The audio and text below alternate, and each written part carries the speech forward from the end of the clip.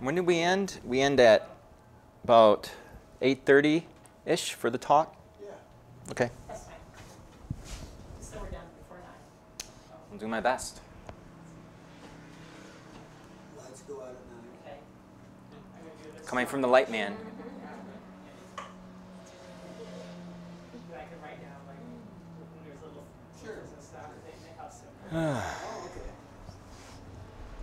So this is being live streamed? Yeah, and then we edit too. We tighten it up. And then it goes to the website? Yeah. Okay, cool. There's a lot of content. Oh, really? All the talks are just cool. All right. I'll let people trickle in. No glares, just welcome.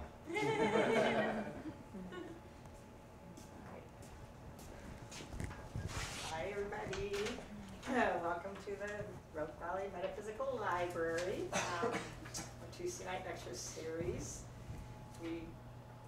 Our original location was on A Street, and we did these Tuesday night lectures for about 10 years, every Tuesday night. So when we got this building, it was designed, that's why we have the screen coming out, and the projector and all that.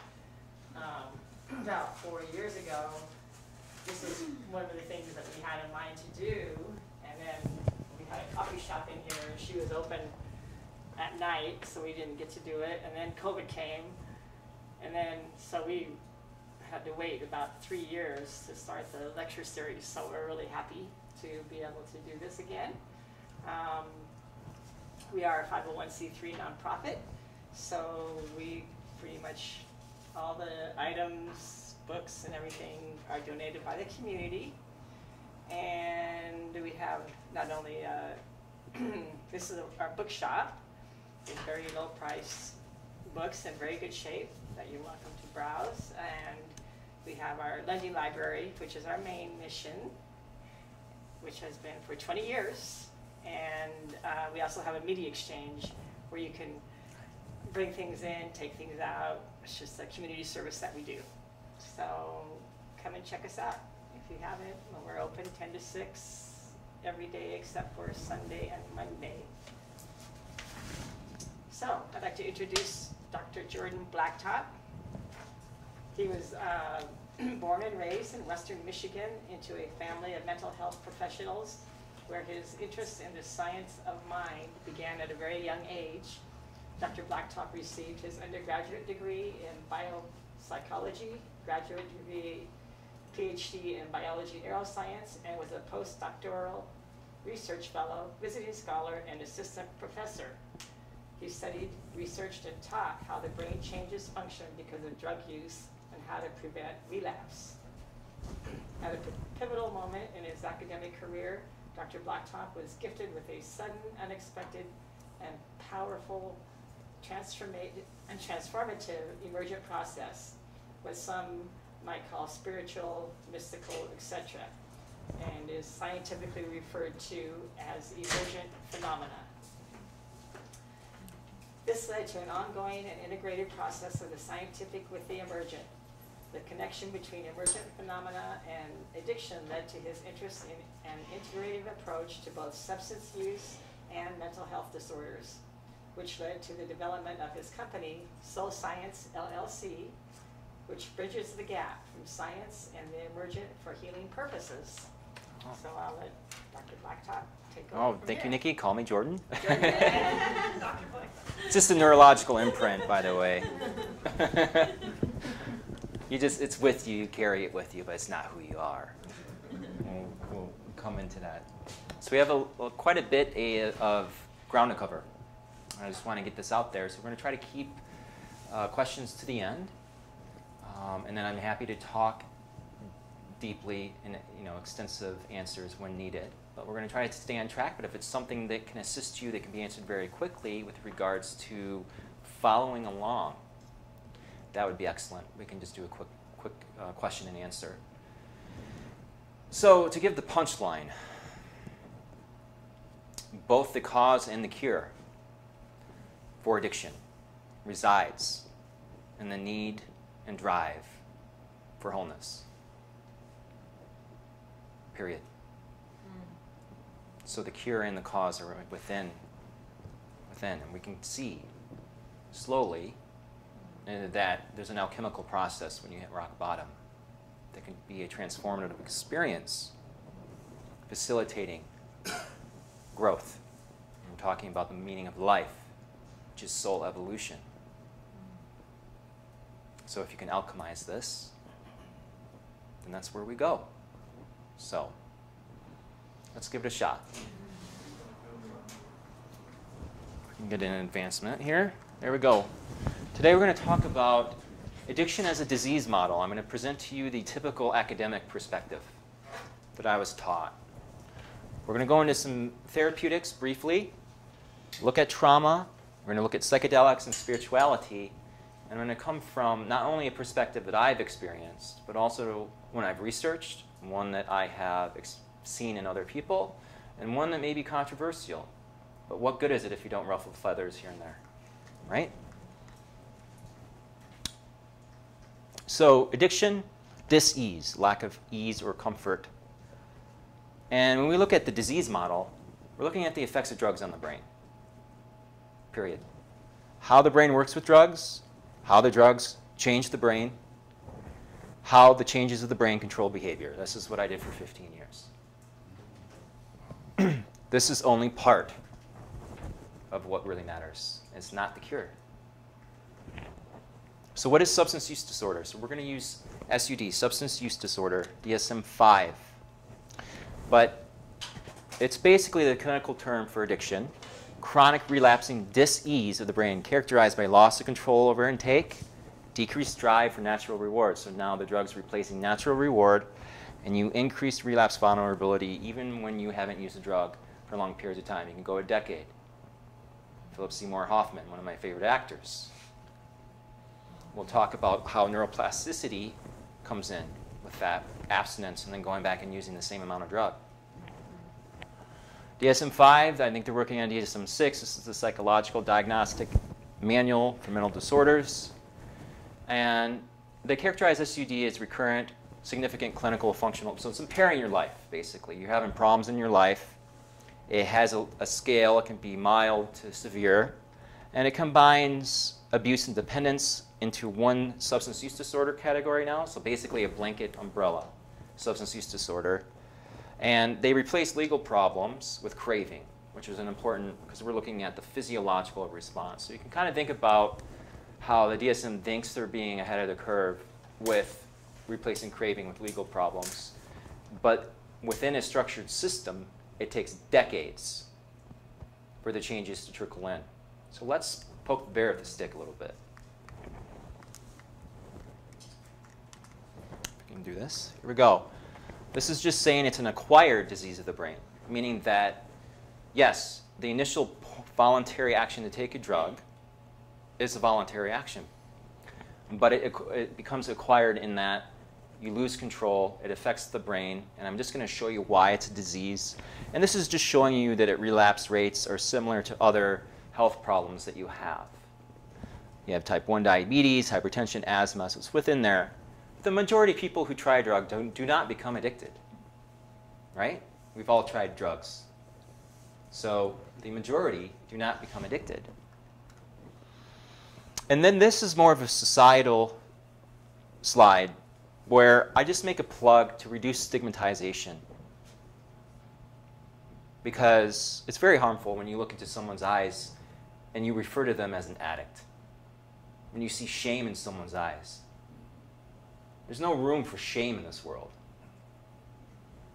When you're searching for wholeness and bliss within yourself, how dare you shame someone for that? So, I always encourage using substance use disorder instead of addiction, which I will use addiction interchangeably for the purposes of the talk, to avoid calling someone a label such as an addict. Yes? What would you do for someone that has an addiction or dependency to something that isn't a drug? It's the same thing. It's just... Yeah, but what would you call them, I guess, is what I'm asking. What language would you use? Well, I have to think about that. I'll get back to you on that one at the end. There's many different approaches to that. So you could replace substance with something else, the word substance with the with another factor, basically. Use disorder of some sort. So avoid triggering terms. So when you use substance, it's less triggering. Drugs can actually induce craving. Drugs. When you associate the term drugs with dopamine, you're like, yes, give me some more of that shit right now. That sounds good. Let's turn that physiology on. I'll minimize swearing, but every once in a while it's okay. I learned that at the university when their students were nodding off. You drop a little bit of a swear word. They're like, wait a minute, I heard what? So addiction, substance use disorder is cyclic in the sense that you get a good feel good, then you don't feel good anymore, then you want to feel good, and it creates a cycle. So what drives this? Well, obviously you have a plethora of things. And this is, keep in mind, this is the academic traditional approach, and then we're going to go into a different one. You have genetics, you have the effects of the drug, and you have the environment, and together they interact. And really, how can you pinpoint the cause of something that's this complex and integrated? Comes down to wholeness again. Why do they take drugs? To feel good. So what do positive reinforcement is going to increase the likelihood of doing it again because it feels good. And when it feels good, what they've pinpointed is an area in the brain called the nucleus accumbens. It's in your limbic system. And when people say dopamine, dopamine, dopamine, they're referring to an increase of dopamine usually at a clinical level in this area of the brain called the nucleus accumbens. And they're just looking at, you can think about the colors from low to high. They're actually just looking at receptors, which is an indirect indicator of the neurotransmitter, so you have to be very careful of how you look at that. You're looking at basically low to high. So red's high expression. I'm sorry for the cameraman over there. I'm going to keep him working. My fault. There you go. So just to give you an idea of the neurocircuitry of addiction. This is the main circuit that has been studied. And it's the mesocortical limbic system, meso being midbrain. That's the ventral tegmental area where the dopamine comes from. Meso. Cortico, cortex, prefrontal cortex. Limbic, nucleus accumbens. And we don't have to get too far into this. You can basically think about it as a circuit. And that circuit itself facilitates the reward, the feel-good, that part of your body that feels damn good when you use something. This is one of the main circuits that allows for that to happen. Everything's connected. So once you tweak one part, it all adjusts. It took me 15 years to figure that out. So when we start manipulating intracranially, what good is that clinically when everything else adjusts? So we need more of a holistic approach. Substance effects, neuroplasticity. Brain changes function, like Play-Doh. Drug-induced or substance-induced neuroplasticity. The brain changes function as a result of being exposed to drug. And this comes into the Newtonian physics of for every action there's an equal and opposite reaction. So I'll show you evidence for this unfortunate physics law sometimes here in this world with regards to when you feel good, you feel bad, yin and yang pendulum swing of addictions, of substance use disorder. But ideally, in other realms, proportionately balanced would be a better response than equal and opposite.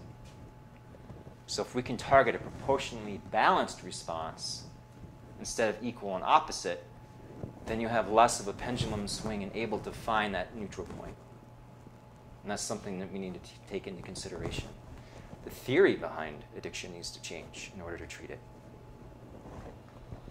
So for equal and opposite, you do a drug over time, you don't get the same effects anymore. You don't feel as good. You have to take more and more. And it's a switch from feeling good to avoiding feeling bad. It's from positive to negative reinforcement. You feel good, now you're just taking it to avoid feeling bad. You no longer get the feel good, right? Feel good's gone. So this involves tolerance and withdrawal. Tolerance, you just have to take more of the drug to get the same effect. Withdrawal is when you have negative side effects when you don't have the drug, because now homeostasis, maintaining a particular optimal state, your body's always adjusting. So now it gets used to the drug, and you're not really supposed to feel that way because it's super physiological, meaning it's not at the normal level of stimulation for the body. So then you get that going on. And this is where if you go 10, 15 years without taking a drug and you go back, you fall into the same environment and you take the same amount of drug and you no longer have tolerance, you die. Philip Seymour Hoffman, right? You die. You overdose. But you're going to go for the optimum euphoria. You're going to go gangbusters for it. If you've gone that long, you're going to be like, I'm going to try to do that. But, you know, people who've done heroin will say, you can try to chase it, but it's not going to be better than the first time you ever did it, ever. So this is just showing basically that the amount of dopamine in the nucleus accumbens decreases when you have substance use disorder, producing hypoactivity or decreased dopamine in the brain at normal states. And now the only thing that activates the brain itself is drug to feel normal. So now you're using a drug to activate the brain to a normal level of function, basically. Because you're no longer feeling good. So that's just neuroplasticity in a nutshell. It happens for everything. I can make the argument I think alcohol probably one of the more devastating drugs out there. My drug of choice when I was a workaholic.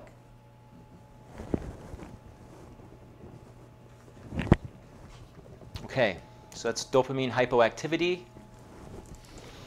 And then craving, hypofrontality, decreased function of the cortex. So this is normal. This is a person going through substance use disorder, and you're looking at activity. There's a cocaine-related interview and a neutral theme. Now only the drug-related stimuli activate the brain, whereas neutral themes and interactions aren't. So now the prefrontal cortex is streamlined to responding to drugs over natural things. So now it's being entrained to focus on the drug itself as what the life starts to revolve around, right? This is where physiological indices. This is not the cause. This is just monitoring. This is a symptom of addiction. I want to make that very clear. Neuroplasticity of the brain is a symptom. Symptomology. Negative reinforcement. So we talked about equal opposite, that you have reward and then it's going to recruit an anti-reward system. This is what I studied. And basically, you become more reactive and emotional. And you have a recruitment of your emotional part in memory, your amygdala. You have all these different 11 other hormones and neurotransmitters involved. But long story short, the stress system becomes recruited. And at a normal state, your stress system's at a hyperactivity drive. So not only now do you not get as much reward, you're stressed out, and you're spiraling out of control at a physiological level.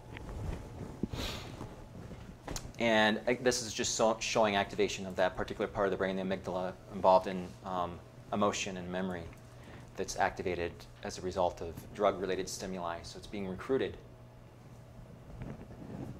So if we could summarize everything up to this point, the way the brains change function of the way the drugs change function of the brain, you produce a perfect storm to drive addiction or substance use disorder. You have decreased reward, decreased dopamine, decreased frontal cortex function or inhibitory control. So now you can't control your behavior as well.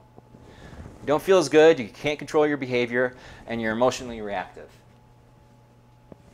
Tell me that isn't a perfect storm. And anything such as cues, stress, drugs themselves, substances, all of them can produce craving that then creates this storm.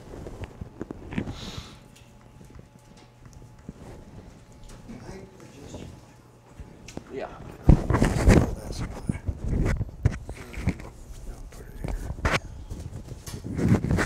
Jordan can. Okay. So treatment. Some of the clinical treatments, if we do a normal system, the structured system, pharmacological intervention to block the craving, to feel good, to feel bad.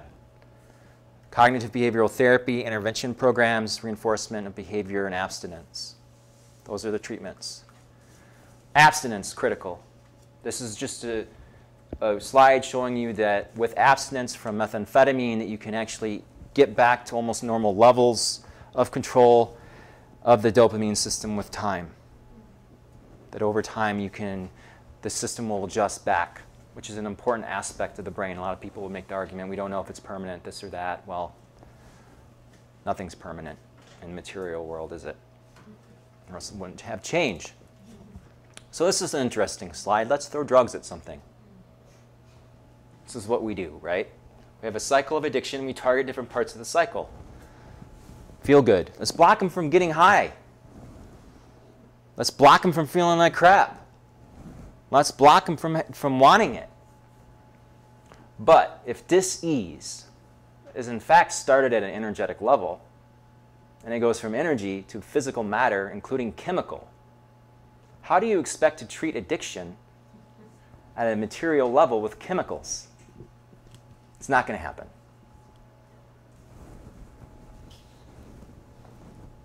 Yeah? Sorry. Do you think they're useful tools or just... They are under the right circumstances. You can die from withdrawal. Absolutely. They're useful tools used in moderation.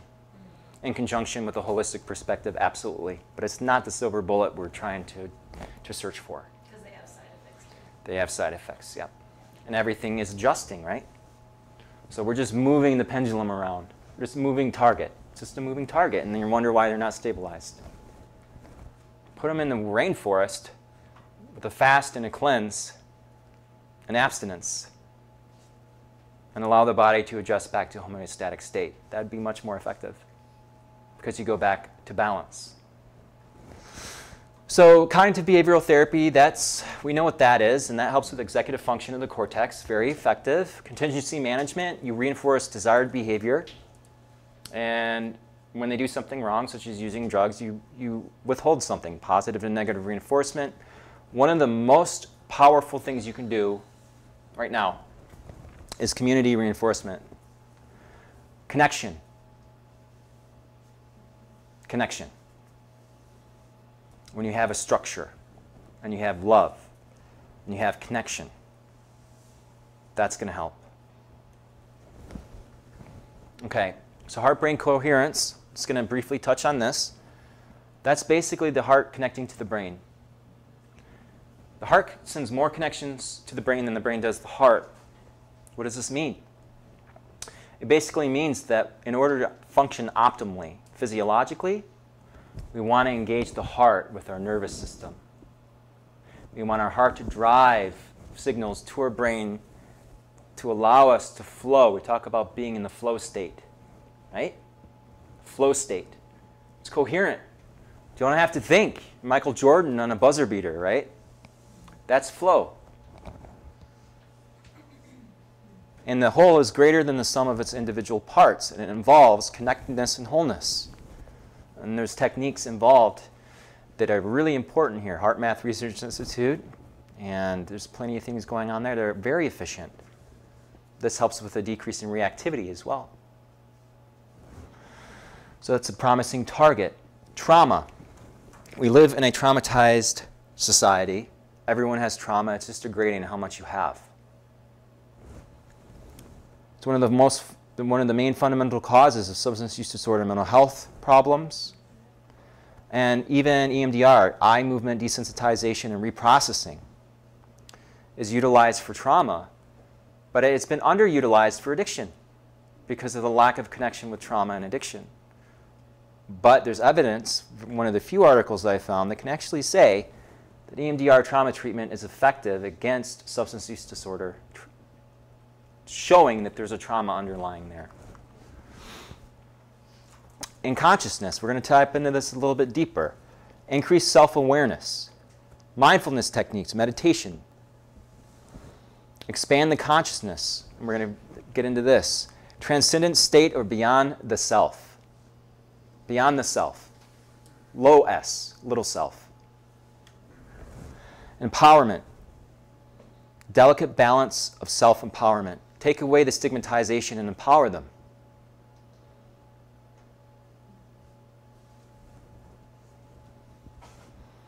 Releasing to a higher power, we talk about that. But why? Why is this 12-step program effective for some and not others? I was forced to do that at one point. I can tell you why. Another day. But I'll be working with people who have been court-ordered, and that's my next calling, is I'll be working with people who've gone through this.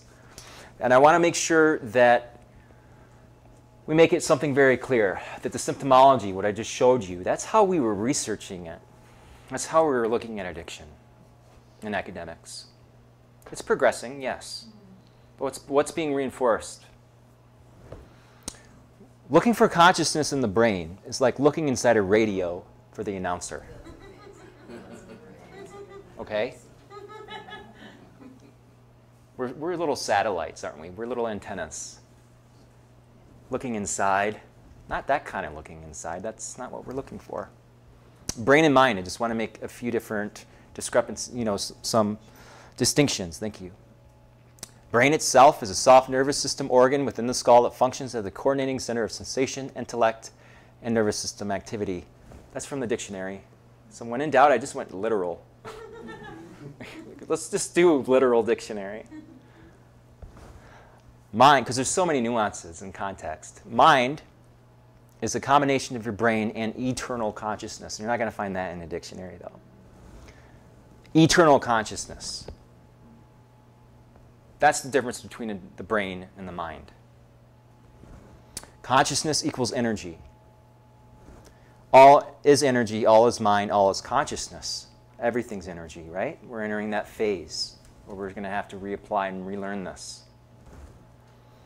So if energy can neither be created nor destroyed, and we are eternal consciousness, how is that not spiritual?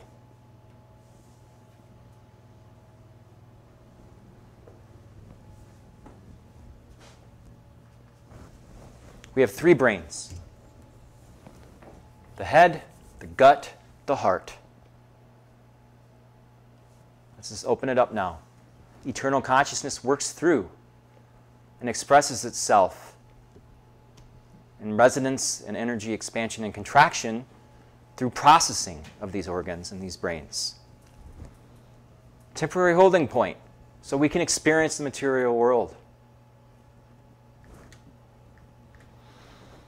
So in addictions, there's a good group looking at heart-brain coherence, which has been able to strengthen the emotional self-regulation, synchronize the physiology, resilience, and greater connection, and relapse prevention. So that's one thing we can look at. Another underutilized tool where you're facilitating heart-brain coherence to treat something that is at a material dysregulation. We're treating ourselves like machines. No longer can we do that.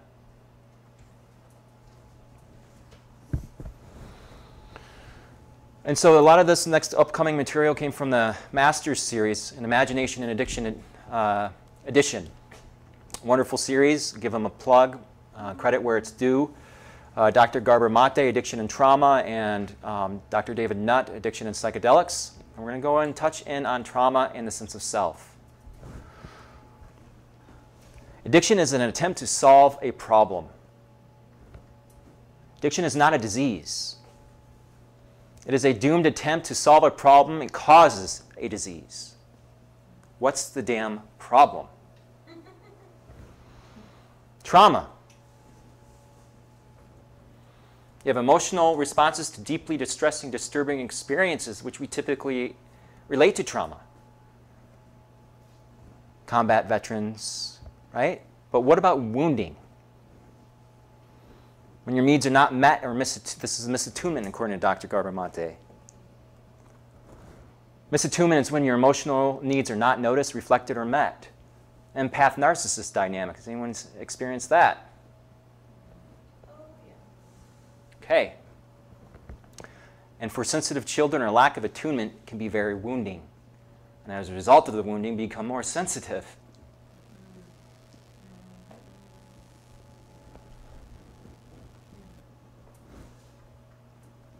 What about emotional pain? It's a craving for pleasure, for short-term relief, leading to long-term problems and an inability to give it up. The cause can be all states of emotional pain. It's not why the addiction, but what is driving their pain.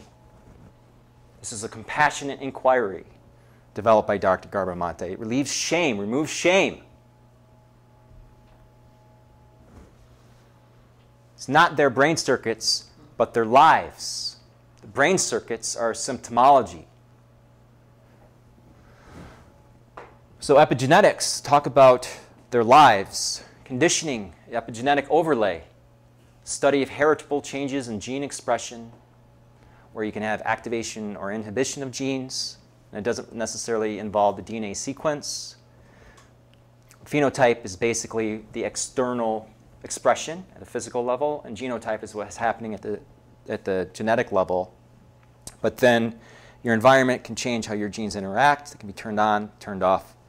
And they can be transmitted through multi-generational aspects. So what you get exposed to in a particular life can be transmitted to the next generation at a genetic level. Anyone else think that trauma does that? Okay. And this is key to forming personality, your sense of self, your conditioning, your belief systems about the nature of reality. What if we can shatter that?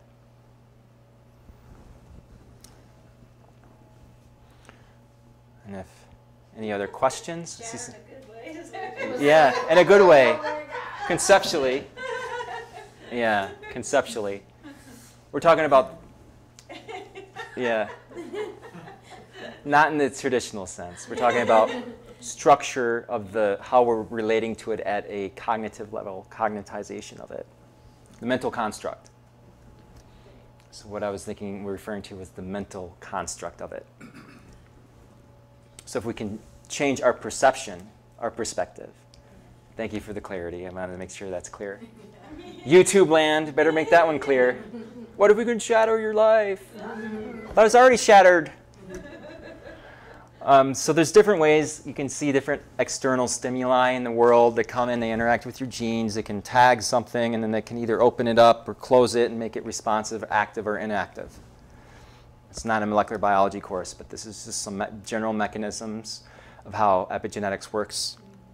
Not to mention what we're considering junk DNA isn't junk. So we're going to, in future generations, we're going to understand that it all has function. In fact, miraculous function. So trauma and addiction circuits don't develop properly. So this is still Garbamate stuff. They don't develop, and then they produce an addiction-prone personality. And that involves emptiness, a sense of deficiency, shame, and inability to be alone with the pain. And addiction is not genetic. It's the genes that they're finding was argued by Dr. Garbamate to code for sensitivity. So sensitivity. So yeah, so let's just, yeah, so these are really key points that need to be implemented. And that's why I'm putting them here. And it's not anything except his genius and compassion. It's really, he's driven by compassion. One of the most compassionate people I've seen. Okay. See if we can advance here. There we go.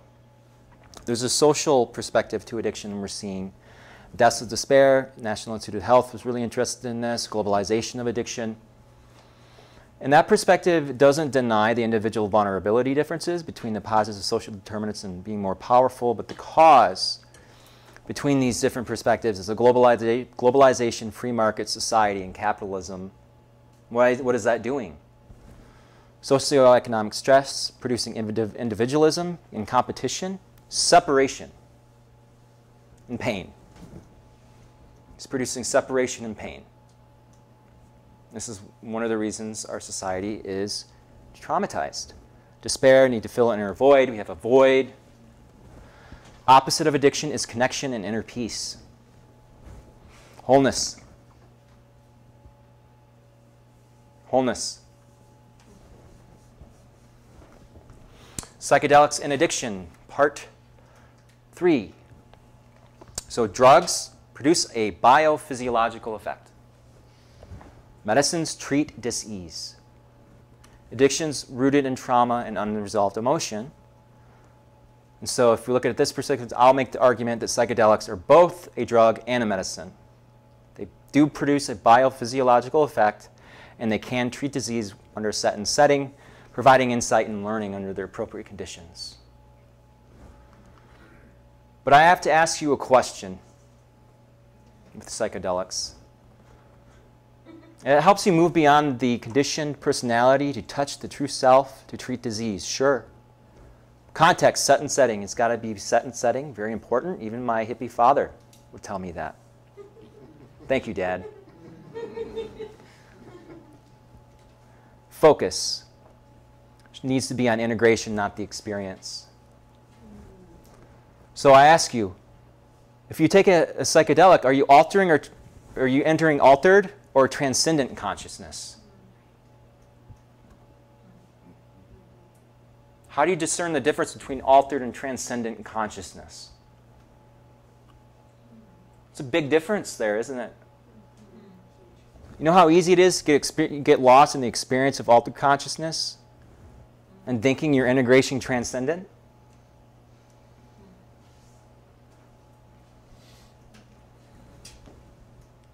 Transcendent. And do you need drugs necessarily to do that? You don't. But it can open you up to get past some of the trauma, but then you're open. And are you in a set and setting? What are you opening up to?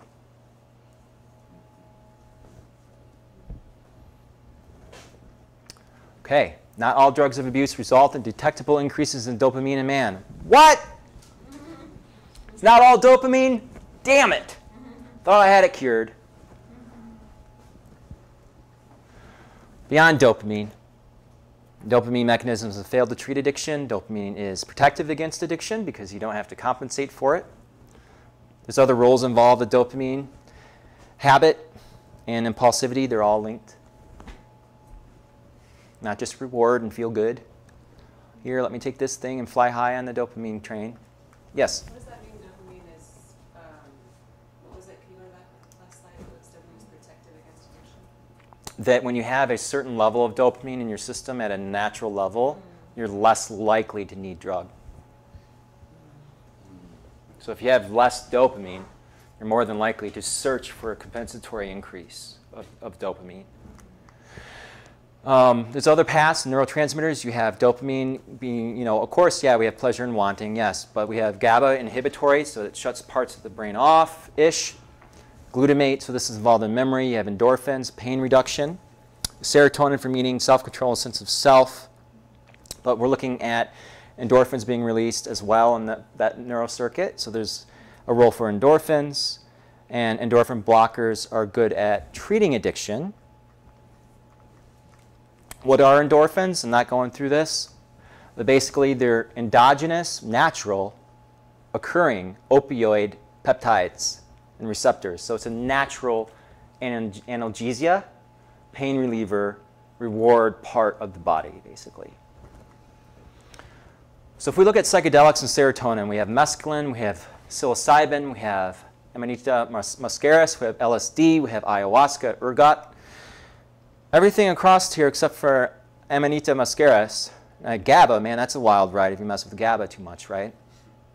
But what you can kind of see here is a real case-sensitive point in serotonin receptors being activated. It works through serotonin in the brain. Here are serotonin receptors, specifically the 5-HT2A, within the cortex. Look at all those receptors in the cortex designed to be activated. And within the cortex, we have something called a default mode network, and that encodes the sense of self. Talk about the cortex. Different parts of the cortex are connected. And that connection and activity allows you and gives you that sense of who you are, that sense of self, that Jordan, right? That neurological imprint, the false complementary introduction, right? That's the little S. the greater default mode, you have basically, in depression, you have a connectivity issue where you have rumination. You have over sense of self. Psilocybin is effective in treatment-resistant depression. Well, that's great. Excellent. So now we're looking at the default mode network. So one of the things I want to just make clear is that we're going to use the default mode network connectivity and activation. They're different because that's going to be a material indices of the sense of self from the neuroscience data I'm going to show. But it's just that. It's material indices, symptomology, but it gives us an idea. What about brain connectivity? Psychedelics do produce neuroplasticity and they increase brain connectivity. And I asked the question, well, is it increasing the sense of the little self or the increase of the bigger self? And we're going to go into that. And interestingly, education decreases global brain connectivity. So keep that in mind. So connectivity is important. That's just basically how hardwired globally your brain is. When you go into education, you have a few circuits that are just hammered in. A few circuits, you know. Let's make those ones that we really want really strong, and all the other stuff, we can just throw that out. Spare parts. Like, you don't ever want your mechanic to stay in your car at spare parts. So, DMN and addiction. Default mode network and addiction. It's not connected normally, and it's facilitated with craving and relapse. You have increased activity, but decreased connectivity. So connectivity. Increased sense of self, decreased executive function, and it's engaged and recruited during the substance use disorder process at the expense of executive control. Nora Volkow is the director of NIDA, the National Institute of Drug Abuse. Now, part 4, addiction and spirituality. How do we connect the dots here? Brand new, hot off the press. Had nothing else to do in the cabin. Just kidding. We all have something to do, right? Okay. So we want to take the spiritual life as part of the human essence. It is a divining characteristic of human nature, without which human nature is not fully human. This is Maslow. Maslow's hierarchy, introductory psychology. Where was that on the Maslow hierarchy? Okay, way up there. So we have biological, we have psychological, social, and spiritual. Okay, we need that component. Biopsychosocial spiritual model is a holistic approach that acknowledges the interaction between the physical, the psychological, the social, and the spiritual aspects to patient care and patient well-being. And then we're going to go into what is a spiritual. You know, all my clients, it's whatever it is to that person. What if I were to make the argument that drugs don't give you reward, they temporarily show you your true state of bliss? Satchitananda, yes. Existence, consciousness, and bliss. Your true origin. So why wouldn't people be searching for bliss? It's your true state. Right? Satchitananda, and being, existence or being, consciousness and bliss, your true nature, unconditioned state is bliss, ananda. And it leaves it only sometimes more and less evident. But drugs do not produce bliss. They temporarily reveal your natural, blissful state. You tell someone who's suffering from substance use disorder that, whew, let me think about that. That's my natural state. How do I get the right dose every time?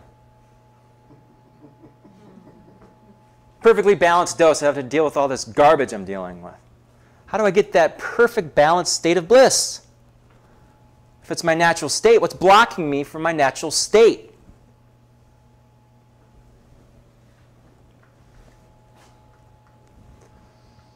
Behind every craving is a thirst for transcendence or wholeness. Controversial figure, yes, I know. But it's okay. We can put a white guy with a cigar pipe up there, right?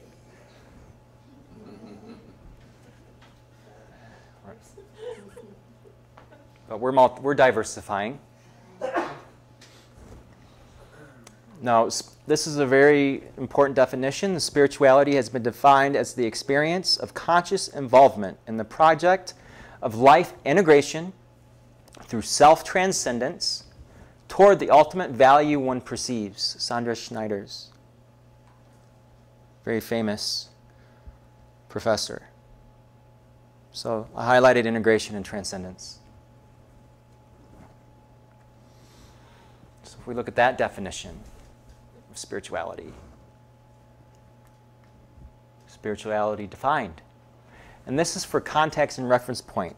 So there's difference. So if we could just follow with me here, this is for just context, so I can relay information under a context of information for a reference point to understand the material. It isn't necessarily, I think, what I'm presenting is truthful over other things. Integration, to bring together multiple parts to function as one. Transcendence, to rise or above or go beyond limits. So with soul science, I've defined spirituality as working towards synchronizing the many parts of the self to go beyond limitations and boundaries to find more wholeness, and as a result, unconditioned, true state of bliss. That's how I define spirituality. Central to this approach are the meaning, purpose, and core values of the individual, meaning that spirituality is specific to each and every person. It doesn't matter what another person thinks or feels. It has to be felt within that individual, and the dots need to be connected and felt. You can't even think your way through this. It's not going to help. You have to feel it. Thinking isn't going to get you through it. You have to feel it. It's got to be, ah. But I just had this aha moment, and I tried to call my parents and explain it to them, and they said, oh, yeah. But you're like, you're totally deflated where I was at. Why did it deflate where you were? Because you felt it. They heard it. So in this view, spiritual is a broad term that can be applied to any aspect of life. That's what is important about integration of science and spirituality. There is no separation and never was. It's an illusion. Many people know this. Many people feel this, but let's just get more people out there. Get more people out there, wherever this goes. Online, welcome. So again, sense of self, activity of that circuit, and dysfunction and addiction involves all these different transmitters. An increased sense of self relieved by drug use. Might be a repeat. Where am I going here? Here we go. Okay, good. Meditation, the transcendent state beyond the self. Meditation increases neuroplasticity of the reward circuit, results in joy, activation of the cortex and nucleus accumbens. So what is that going to do? It's going to help treat the decrease in dopamine as a result of drug use, as well as increase activity of the prefrontal cortex, hypofrontality and hypodopaminergic activation. So decreased dopamine, decreased cortex function. Meditation helps change the neuroplasticity of the drug. So the neuroplasticity of the drug produces decrease in dopamine, decrease in executive function of the cortex. Meditation does the opposite of that. Increases dopamine and increases executive function. So we should be saying, well, you need to learn how to meditate. And someone who's going through withdrawal, that's hard to do, isn't it? But that's one approach. So meditation with the activity of that circuit, and increases connectivity. So connectivity, you can have decreased activity, but increased connectivity. So you have increased connectivity, decreased activity in the sense of self as a result of meditation. So your brain's more connected. You're going the opposite of scholastic induction and imprinting, indoctrinization, aren't we, when we meditate? And we decrease the activity of that circuit, and we decrease the sense of self, lower S. Longer but permanent. Meditation takes longer to achieve these effects with the brain, but they're more permanent. Versus psychedelics, which is short, impermanent, And you don't know whether you are in an altered or transcendent state of consciousness. And you're open. What if you were safer meditating? Not meaning that you have anything to protect yourself from, but you're more like a autonomous, sovereign being made of energy in material form that allows you to get the most out of all that you can be. So that again, mental and substance use disorders caused by trauma, inhibited wholeness or spirituality, I'll use those interchangeably sometimes. Trauma, we have turmoil and trauma is one of the greatest triggers for spiritual awakening processes, including prolonged bouts of addiction and grief. Addictions can lead to a spiritual awakening. Grief can lead to a spiritual awakening. So what can inhibit spirituality or wholeness can paradoxically also facilitate long-term spiritual transformation.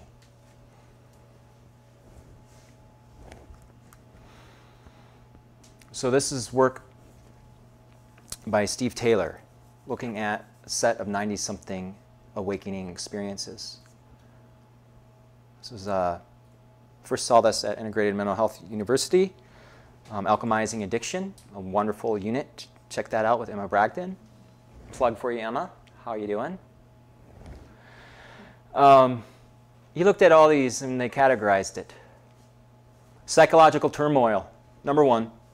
Bereavement, diagnosis of cancer, addiction, intense stress or depression. Number 1 for an awakening state experience, cause of an awakening experience. 2nd, nature.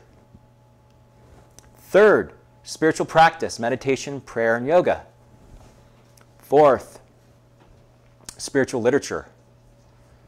5th, love and sex. Tied for last, performing arts and psychedelics.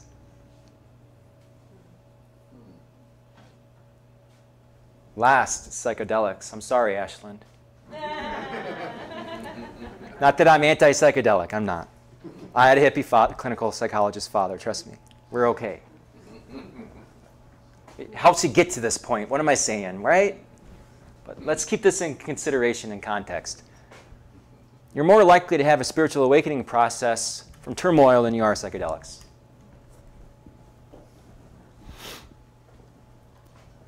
This is the difference between altered and transcendent. Right here.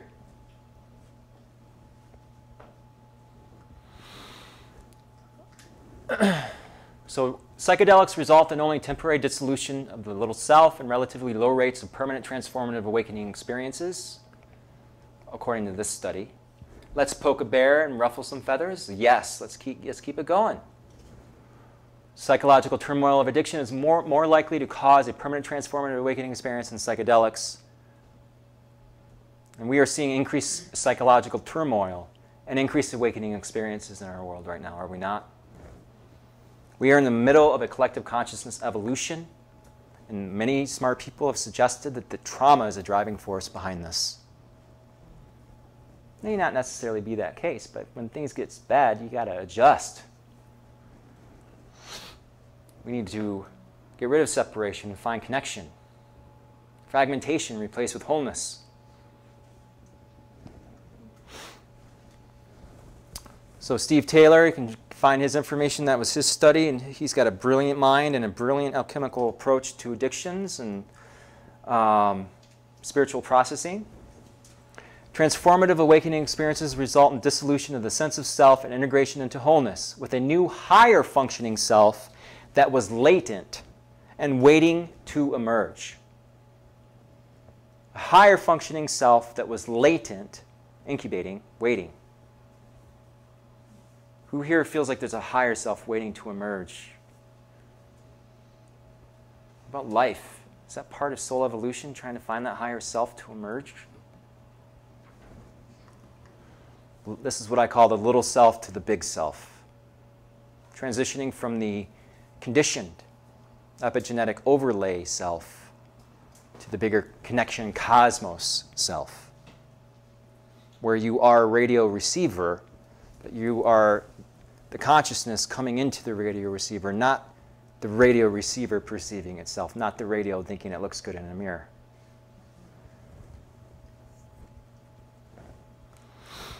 Spirals within spirals. Kundalini is the most disruptive, energetic, long-term, and transformative awakening experiences. Kundala means coiled, as in a spiral or spiral motion. If you want to attribute it to a stake, that is your prerogative. Psychospiritual, cosmic, invisible, intrinsic, and vital consciousness energy field to all of life. Let me repeat that. Kundalini is a psychospiritual, cosmic, invisible, intrinsic, and vital consciousness energy field to all of life. And it's involved in the integration of the higher dimensions of consciousness, the bigger self. What cannot be fetally integrated into your DNA is stored at the base of your spine and released upon awakening. Biospiritual evolution in consciousness. Gets a lot more complicated rather quickly, but that's just how I boiled it down. Kundalini ascends, clearing trauma, opening vortices of consciousness, or chakras, eroding and dissolving conditioned self and ego epigenetic overlay. Little self to big self via energy consciousness-induced neuroplasticity. I managed to even find a research article suggesting that you have increased DMN, or sense of self, connectivity with Kundalini, but not activation. Connectivity, global connectivity, not activation. So you can read an article and say, oh, this is the opposite of what I thought it was, because it's increased activation. You got to just connectivity versus activation. You have GABA, inhibitory neurotransmitter, that basically decreases activity, but can facilitate a global connection and raise things up in resonance of consciousness, where you're reverberating at a level that allows you to interact with your reality in a way that's beyond being a radio. So addiction treatment, basically, I've made an argument that it needs to involve biological, energetic, psychological, emotional, social, cultural, and spiritual. And then you have to make the question, we always kind of try to parcelate and fragmentize. Oh, thank you. Give it a name and compartmentalize it. And this is one of the things that I'm working on with a friend of mine, John Norman, who's a professor at Madison, Wisconsin. And we have a video series on YouTube, the Soul Science channel. And we talk about parcellation of the scientific approach and structure and what needs to happen and how to integrate some of these spiritual aspects. So anyone you think that would be interested in that, it's a free explorative educational series that I've just launched for the YouTube channel. So divine alchemy of addiction. The cause and cure for addiction both reside within the drive and need to become whole within oneself through integration and self-transcendence and awareness and consciousness to achieve the natural state of bliss. That is what I have for you today. It's my argument, my thesis. Very simple thesis, right? But I had to build the data up, and then we just funnel it in, try to summarize it, bring it in, bring the cone in.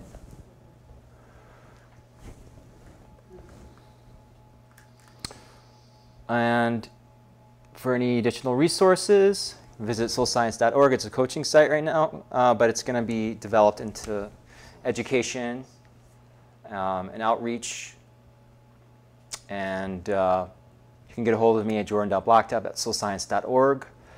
And for those additional videos coming up, starting a series, it's been filmed, but I'm going to start releasing them either bi-weekly or weekly for those integrative processing. The education of science and spirituality with the What's Up Doc series, you can find that at the Soul Science channel. So we covered a lot of ground in an hour.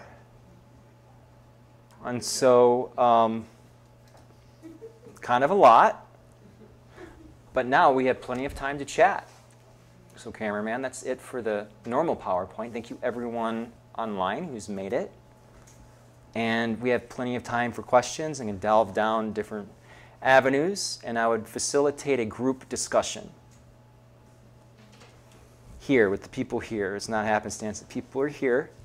So we're going to have an interactive group discussion, not a Jordan stands up here and tries to regurgitate answers to things. This is a group thing. Okay? Okay. Any questions or salient points, things that stuck out? Slides you'd like to go back? Thoughts?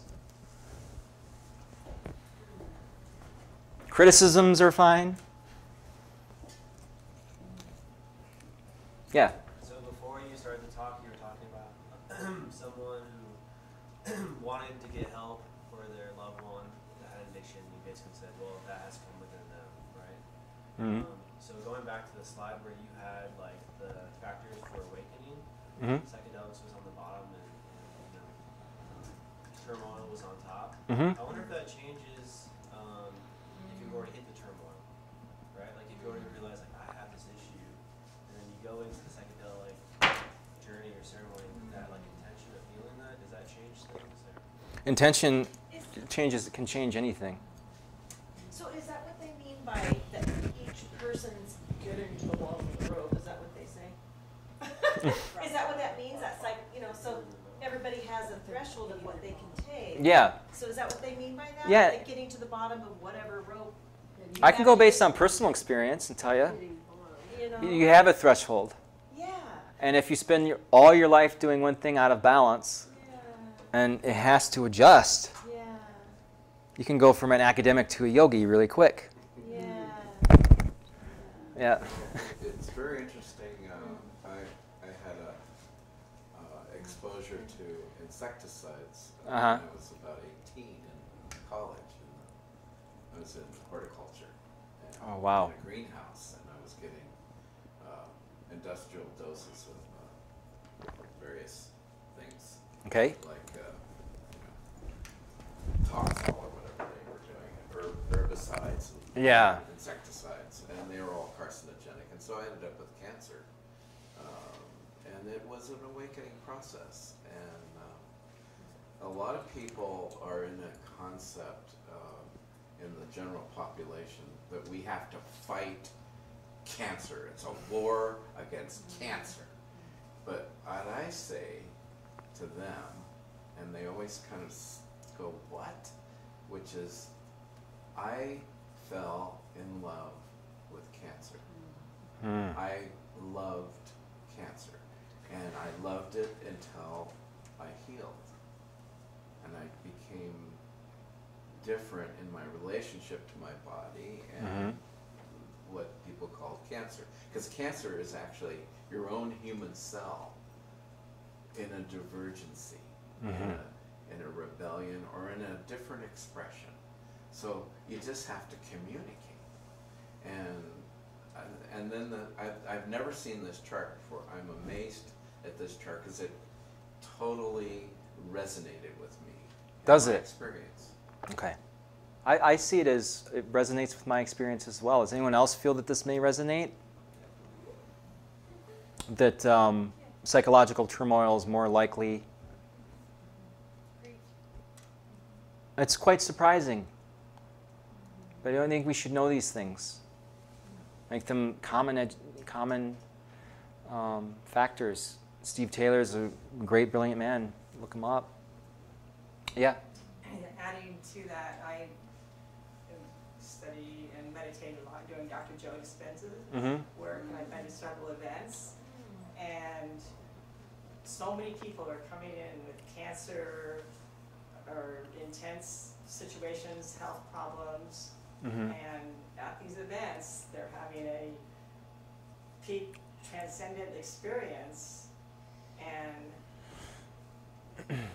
they're getting an upgrade, a biological upgrade, and the cancer is going away. I mean, or whatever the disease is, it's really astounding what's happening. So, the meditation, and then most of these people, a lot of people are coming in with really serious diagnoses. They've gone through the chemo, gone through all these different treatments, or to acupuncture and all this other stuff, and nothing's really working.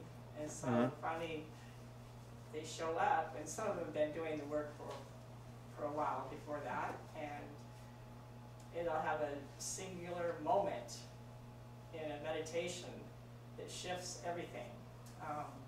So I totally agree with that. Okay. Yeah. Yeah, transcendent states. Do you need a group or someone to teach you to reach a transcendent state? It can help. It can help. Can help. I think there's a dynamic of the self, and then the dynamic of the group, and then the dynamic of the race. And so it depends on how dynamic you are in your dynamics. Yeah, Yeah. that's a really good point. I personally found a portal through Reiki. Yeah. treatments. Yeah, that was really, I guess I resonated with my soul or whatever. So we're talking about energy. I'd rather do Reiki than psychedelics. So if we take this as a digestion and we think about the world and the state of that it's in, we all came here to learn something, I guess. Hopefully it was not really something you learned, it was something that reminded, it was just a reminder, more of a reminder for you than it was the learning process. Relearning some truth. How do we heal the system?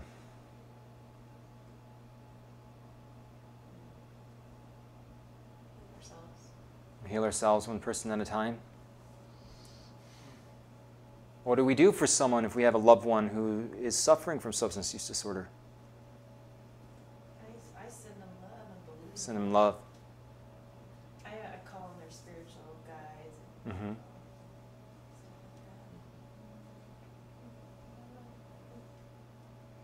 Remove our judgment, remove any shaming language, and hold very clean, strong boundaries. I think that's brilliant. Remove stigmatization, blaming language, and hold strong boundaries to help treat substance use disorder. Because if that's really what they're after, is their natural state.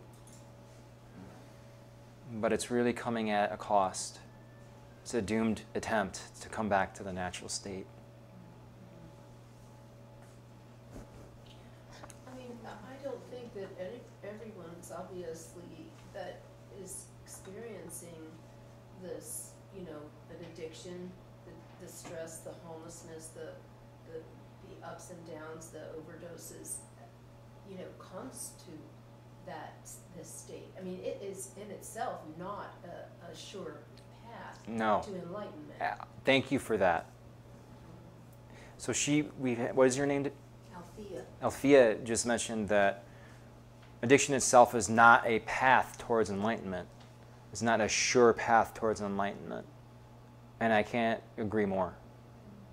And I think that's a very important distinction that needs to be made with this presentation. I'll take that into consideration for future presentations because you can kind of get bent on a particular point. And that point needs to come in as part of this presentation. And that, sure, a minority can have the aha moment, but for some people, that's not going to happen. The majority, it won't happen. Yeah. Well, there's quite a number of people in the workaday world who are working stoned on something, and it's in almost every phase of our society, and it's not really talked about. Okay. At the executives and a lot of people in prominent life. Yes. With making a lot of powerful positions for their group or their company are addicted, and yet there's a burnout. After a while, they become unable to maintain. But for a while, it pops them to this place where they can work. Yeah. And then the party's over. Yeah, and and then they go into a real decline. And they need help, but there's no help for them really, unless somebody like you comes along and says, hey, you know, Yeah. you've got to meditate or you've got to take it to your spiritual path. And I would have to say, that was a wonderful point. What was your name? Doug. Doug. So Doug, I'm just mentioning some of these points that are really important for the video, where he's discussing prominent individuals in society that are using substances while operating really key wheels in the machine of society that have great influence, and after a period of time, they crash and burn. After they reach a plateau, that they get skyrocketed to a position. And then we have to ask ourselves, do we have a society, which is a valid point, and I can relate to that with personal experience in academia and my drinking. Drinking numbed me and allowed me to do things that weren't right for the physical body. Beyond, at the expense of other people, I was able to work harder than anyone else. And then you have to ask, well, we're rewarding that. How do we reward balance and wholeness? How do we reward that?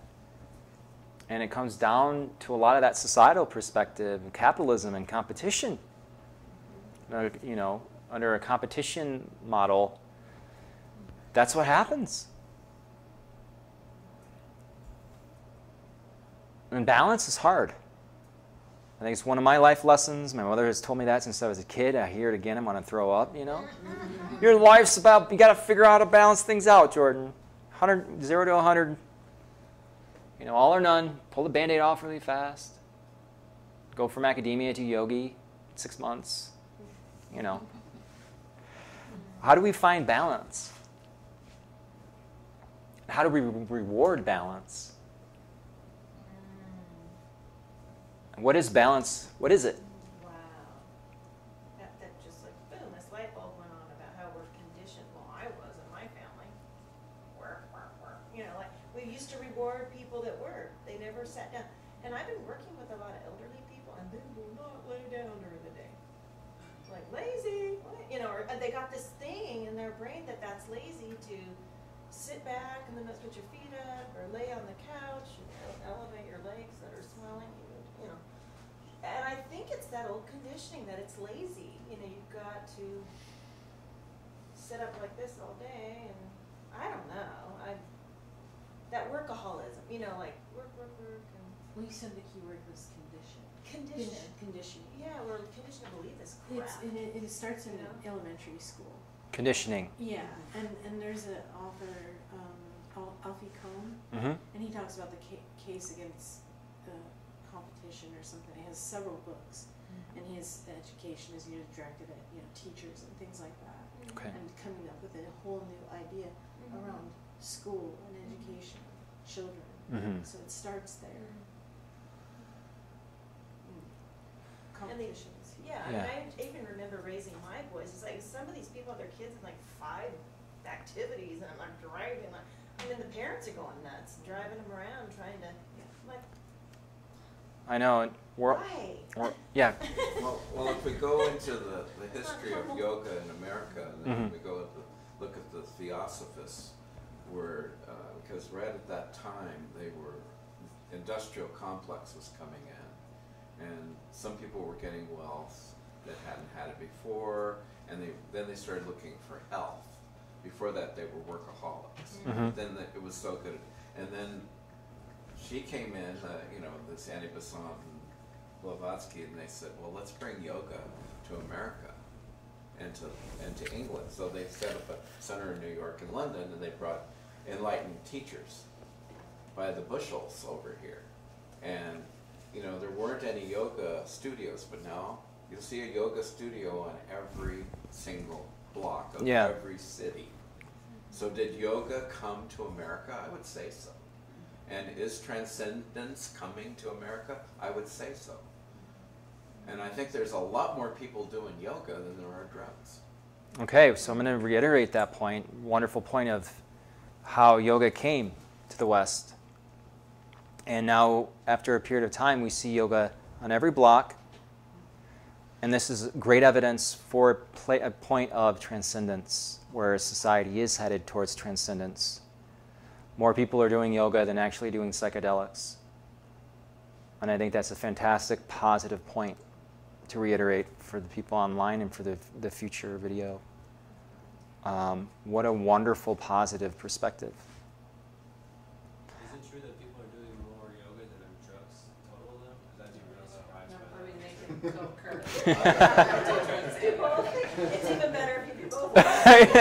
Psychedelics. You know, it's a good point. You know, I don't have the statistics, but you know, as you go around in the city, you don't see as many drug dealers as you do yoga studios. Well, because one's legal. One's hiding. Yeah. So what if we were to just throw out, because we're talking about how drugs, what's more prominent, you know, drug use or yoga, really, you know, when we're dealing with this. What if we just throw out the logical mind of stats and numbers and just say, what's needed? What's needed? Instead of worrying about the external world. You know, yes, we're in that. We are interacting with that. We're helping co-create that. But what if we ask what's needed and live in that space that isn't necessarily in or out? We erode the intellectual construct of in versus out and allow everything to be a blanket of consciousness. Even though things are happening externally, they're not external. There's no internal. That is a mind perspective. So if we take the perception of everything is happening now, in the eternal now, you stay present. This is what I say. Give yourself presence. It doesn't matter what you do. You can wash dishes. You know what's really fun? Being present with your eyes open. Right? Take yoga off the damn mat and start applying it to your life. And they call about the transcendent state of walking samadhi. Well, try to be present with your eyes open. And when you have a bad day and I find myself frustrated, pissed off, God, gotta move again? Kidding me? Another house to clean? All right. Presence. Stepping into the day. Forward thinking of the intellect is one of the things I had to conquer. By conquering, you already know you took the wrong approach, right? Using the word conquer. That is the mind.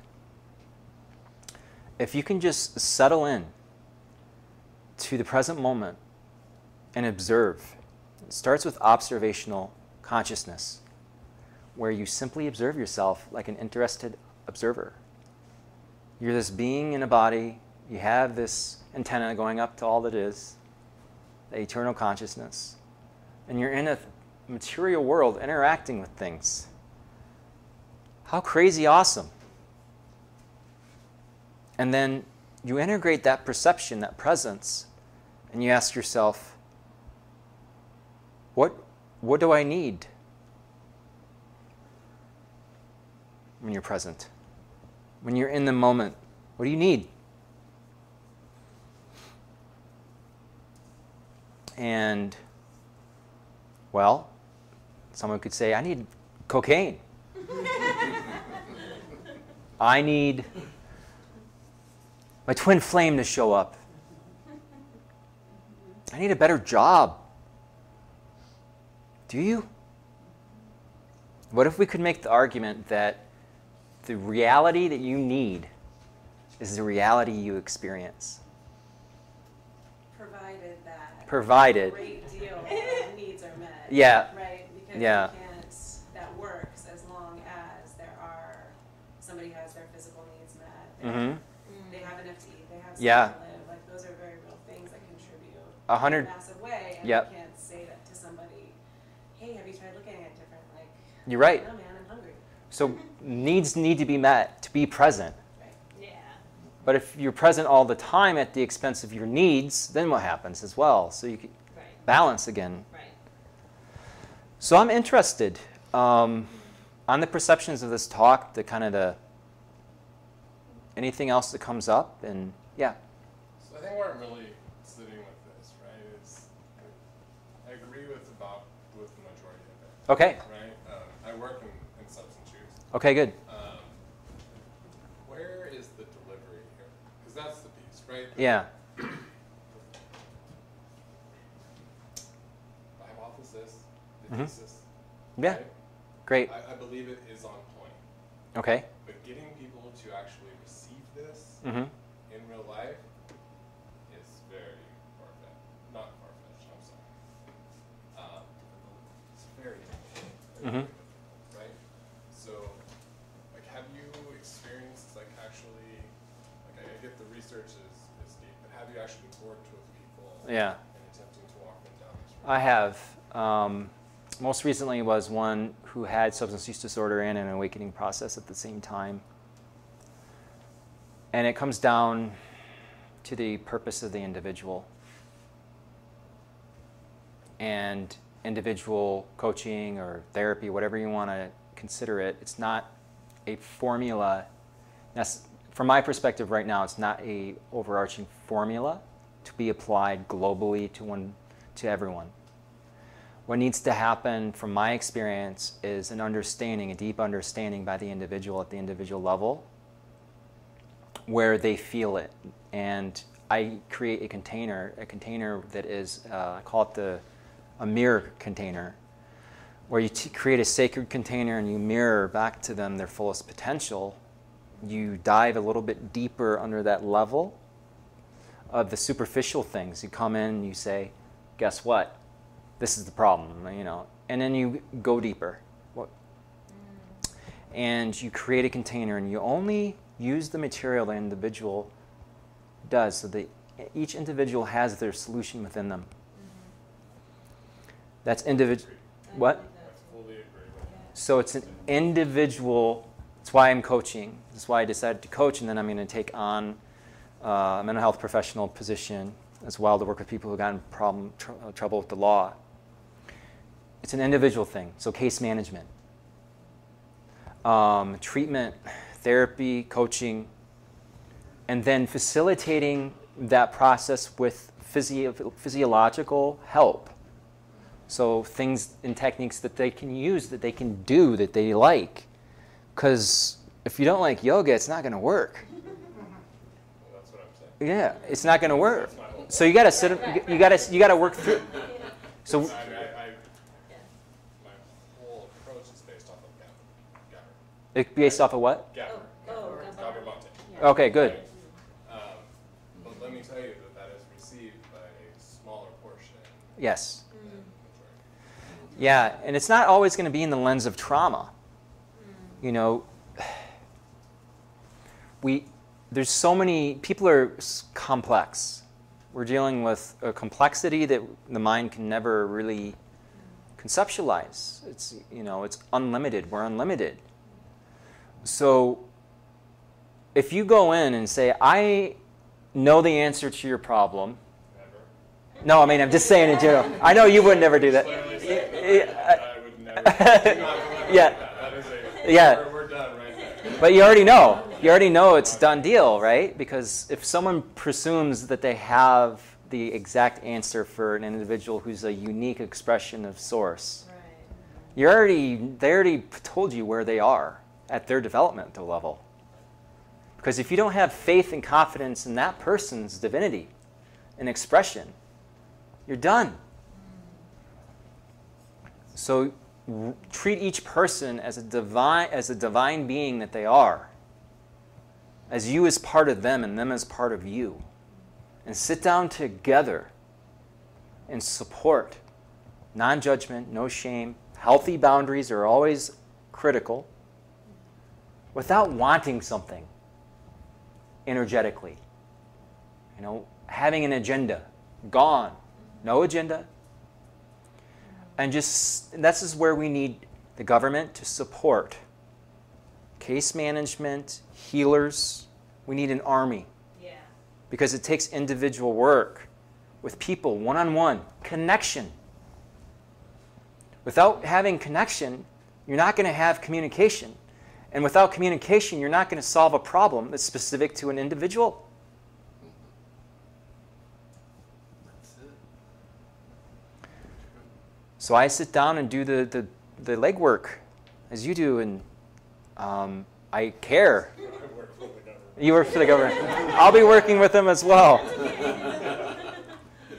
So you do what you can do with an extent because you're making a difference. Just having that frequency, that consciousness, that understanding in a system is an extremely important thing to carry with you. So that would be my answer to that. How did that resonate? Maybe if I'm just being honest. Yeah, be honest. You know, What if it's like there's a Put me through the series of gauntlet. approaches, right? And if somebody's receptive to this particular thing, then here's some tools and language to discuss that. If someone's receptive in another way, I mean, like, we've got like a handful of options, right? Yeah. But just to suggest that the right thing for someone to do is pursue a spiritual path. That's why AA doesn't work for so many people. Yeah. Because they end up feeling like beat over the head with You get rid of the term spiritual and you replace it with energy. Ah. So what I use is a synonym of energy for spiritual. Because spirituality has a connotation. And and it's been misused. Yeah.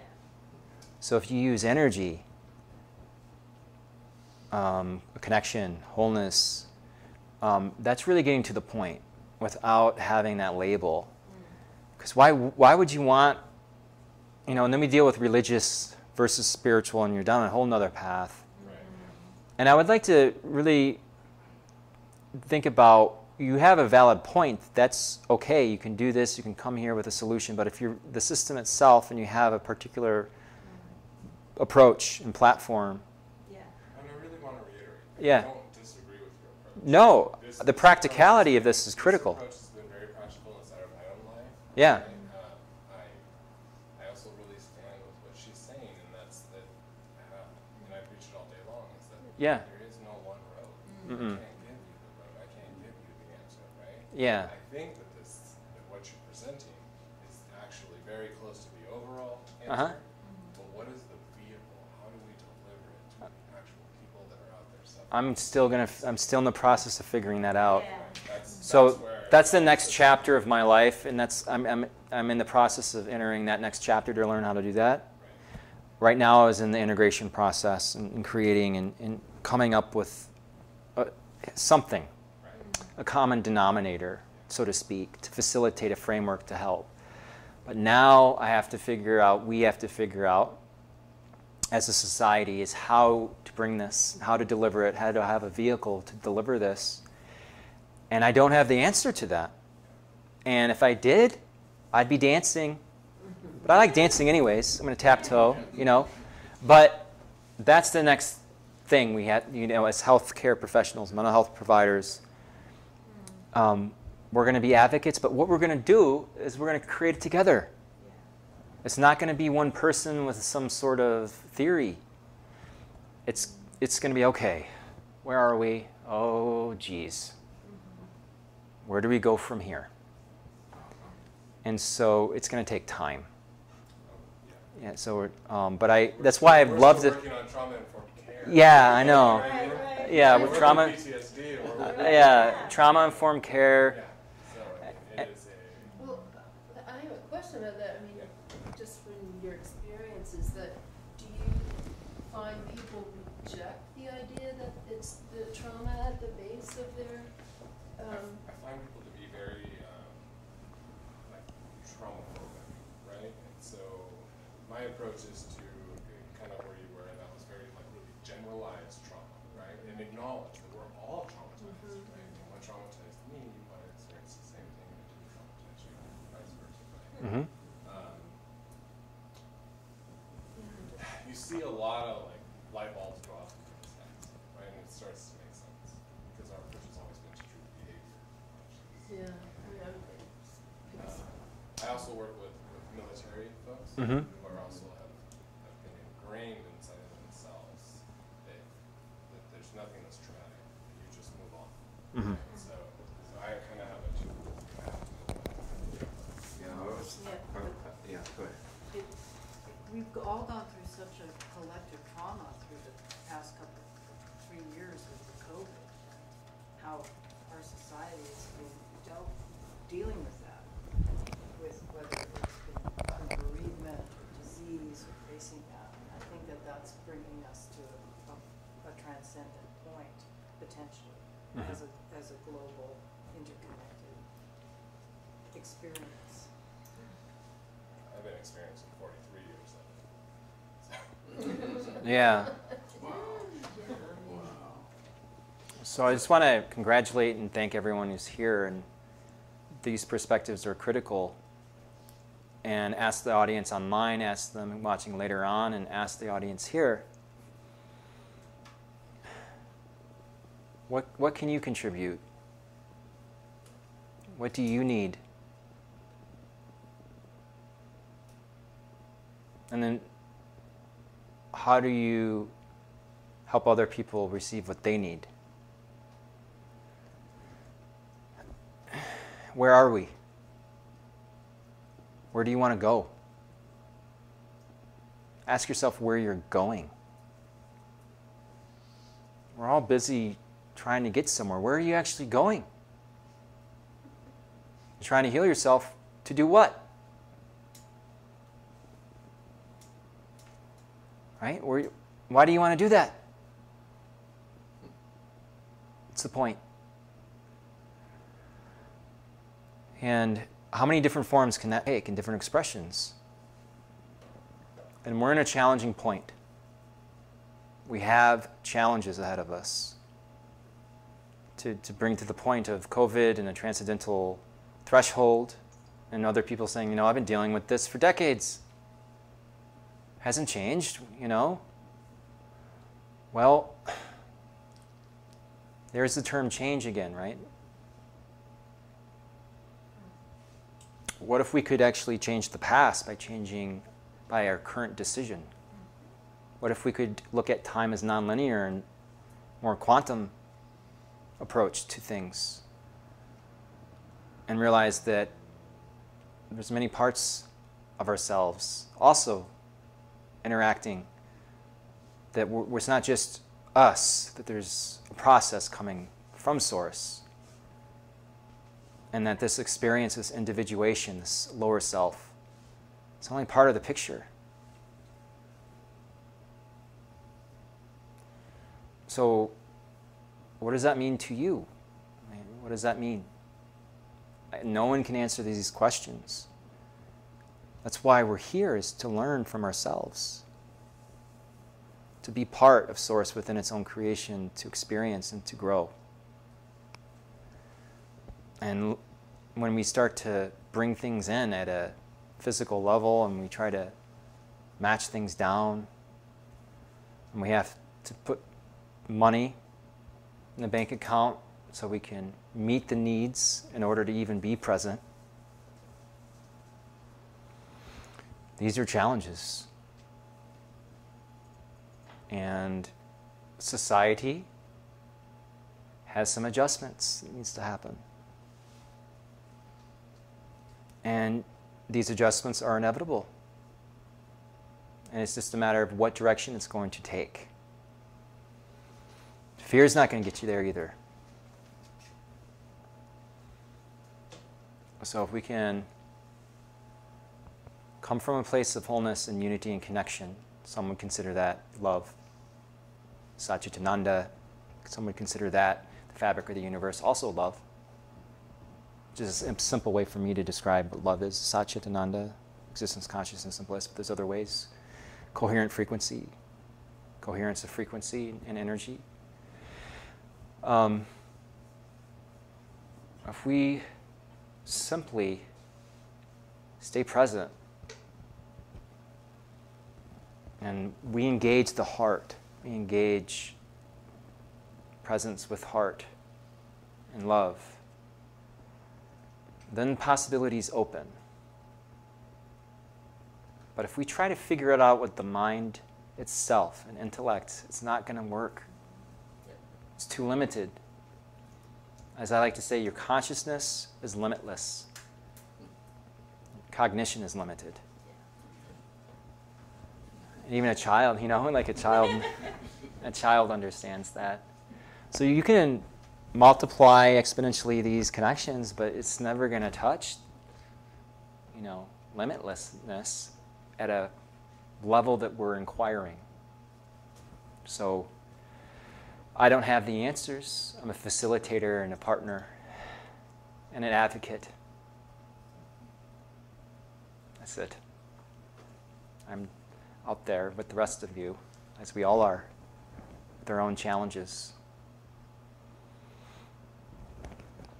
So.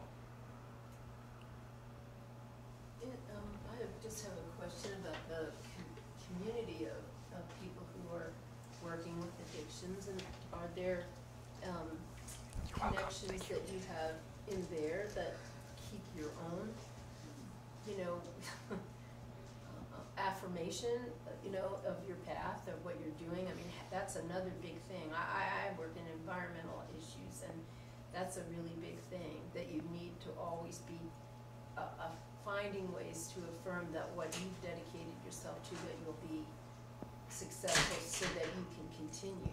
Because that's, not to have that is just traumatizing as well. Not to have affirmation. Not to have, well, I mean, all these things about the brain and all the chemicals and everything, I mean, you can have this transcendent experience, you still have to have those chemicals be keeping you happy and being able to put one foot in front of the other and stay present when you're with your person or you're doing your thing with whatever your job is. You know what I mean? Mm-hmm. It's like, I mean, like, that's what I'm thinking about community, you know?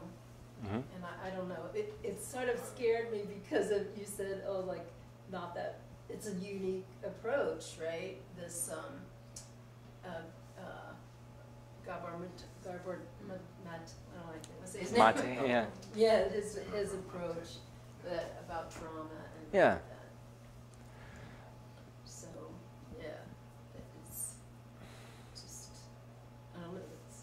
For me, it's a small number of people that are there for that particular reason. Good to know. This is the shift that is going on in the treatment of substance use disorder. In the grand realm of whatever these substances or whatever word that you replace it with, right? Mm-hmm. In order for people to have that experience, they actually have to be very present in living their life with their own self, right? Mm-hmm. So some people are there for a check, some people are there for a check and an experience. Right. It is there, but I would say in the environment that I work in, a large amount of employees, it's a very small number. Okay. It is changing. And I can say too that I do see like with our population, you see a draw towards certain people, right? Mm-hmm. So I think this is the way. Mm. It's just how to get there. How do you get We're just talking about the intricacies of society and community, and again, the vehicle. Yeah, we know what's important. There's some really good points, but Do you find that self-hatred is a big hurdle to, like, maybe that could be part of the yeah, thing that self-love. Yeah, because if we can't find it within an act Yeah. of love and accept ourselves and forgive ourselves and That's have critical. a little grace for ourselves, how can we give that to other people? Yeah, so we're talking. So maybe that's where the healing. So if I can do that for myself, I'm part of this energy. Yeah. You know, that's maybe trying to. That's necessary for the integration. Yeah. Yes. All of you is allowed Yeah. to exist, and all of you is allowed to be. Yeah. No To bad be there, you have parts. to have. You know, you have to accept every bit. It's like I can show up all polished, but are you going to accept the icky parts of me? Yes. So cute and pretty. Yeah. You know, am I still accepted? So I think with, you know, all of us and whoever is struggling, it's, I see you. Yeah. You're just as much a child of God as anyone else. Mhm. We're all the same. Yes. Nobody, oh, I got the PhD. And Yeah, it doesn't work, dropout. does it? You know, it doesn't matter. We're all, our souls are all the same. All equal. All equal. Yeah. So getting that just in our conscious, you know, Yeah. goodness. That's like half the battle. Yeah. That's what. That's where. And I Yeah. just, I We're not think. living in a world where Well, I don't like to. I don't like to bash my parents, my earthly people that brought me into this physical being that apparently I chose. Don't know why I did that. No, I'm grateful, but am I? It's been a joke. But it's like, yeah, it's like, I wish, you know, I always find myself, oh, what would it have been like to be raised by people that